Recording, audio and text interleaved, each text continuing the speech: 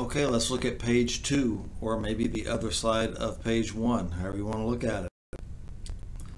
Looks like we have a scenario here. It says Georgia Products Incorporated completed and transferred 209,000 particle board units of production from the pressing department. There was no beginning inventory in process in the department. The ending work in process, or the ending in process inventory, was 18,000 units, which were half or 50% complete as to conversion costs, similar to the last problem we had. All materials are added at the beginning of the process. Direct materials cost incurred was $783,150. Direct labor cost incurred was $247,210, and factory overhead applied $57,990. Now, it says determine the following for the pressing department. Round your cost per equivalent unit answers to the nearest cent. So the first thing you should have done, and hopefully you do before you even open this video, is you looked at your own copy and you identified what items we actually want to know. Okay, so let's look at letter A. It says, what is total conversion cost? So if we're talking about total, really we can underline every word in this, right? Because they want a total, but they're only talking about conversion costs, and we are in fact talking about costs, so we know it's going to be a dollar amount. Well, we have three costs here. Direct materials. Direct materials are not a conversion cost. You can ignore that.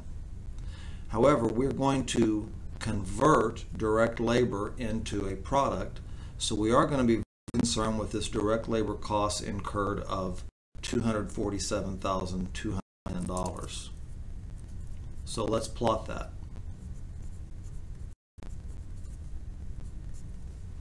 Okay. Factory overhead is also converted into a product cost, and in this case we have factory overhead applied of $57,990.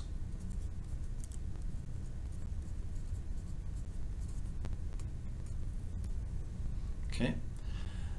At the question, I don't see any other dollar figures that we have been provided, so we can merely add those two numbers up. And if we do that,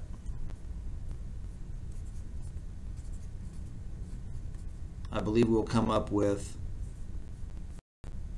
$305,200, and that is our answer.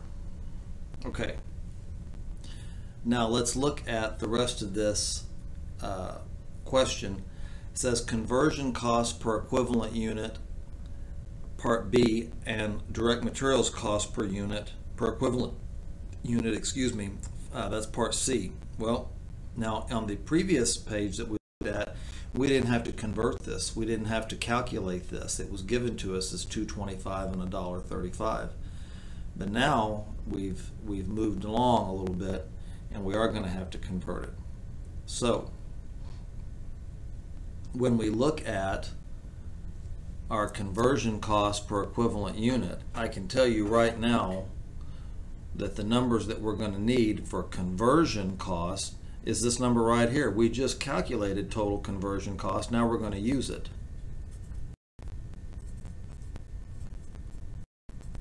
Just like so. And this is going to be a part of a fraction. Specifically, our 305,200 right here is going to be our numerator.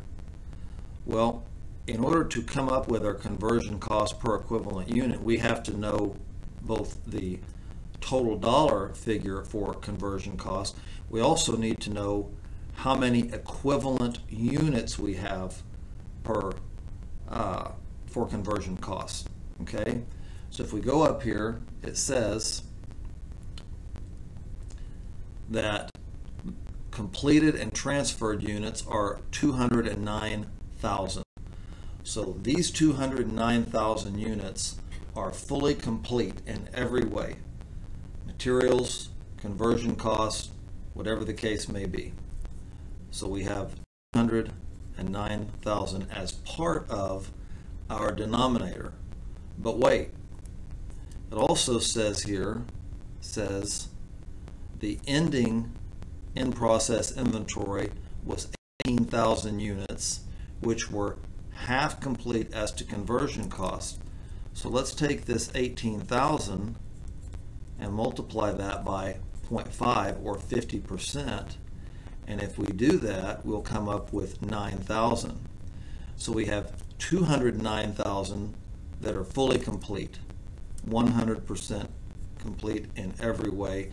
But we also have another 9,000 units that are equivalent units, 18,000 that are 50% complete. So our true denominator is not 209,000, but 218,000 equivalent units. Again, 209 are all the way there, and 18,000 are 50% of the way. Okay?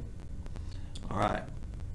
So now all we do is do a little bit of division, and if we take $305,200 and we divide that by 218,000 equivalent units, we come up with a conversion cost of $1.40.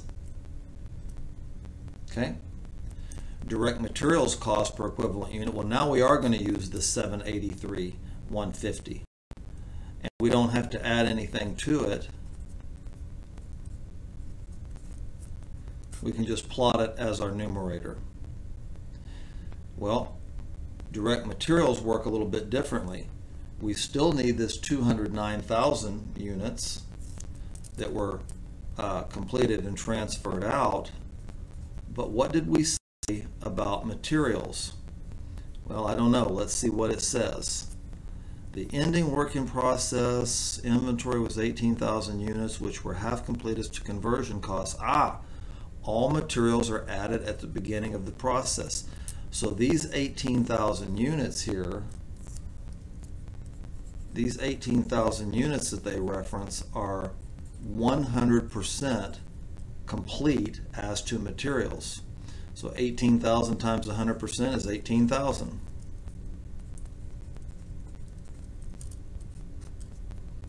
So for materials, our denominator is 227,000. So to come up with our direct materials cost per equivalent unit, we merely divide 783,150, that's our total materials cost, by 227,000 equivalent units. And if we do that, we should come up with $3.45 direct materials cost per equivalent unit.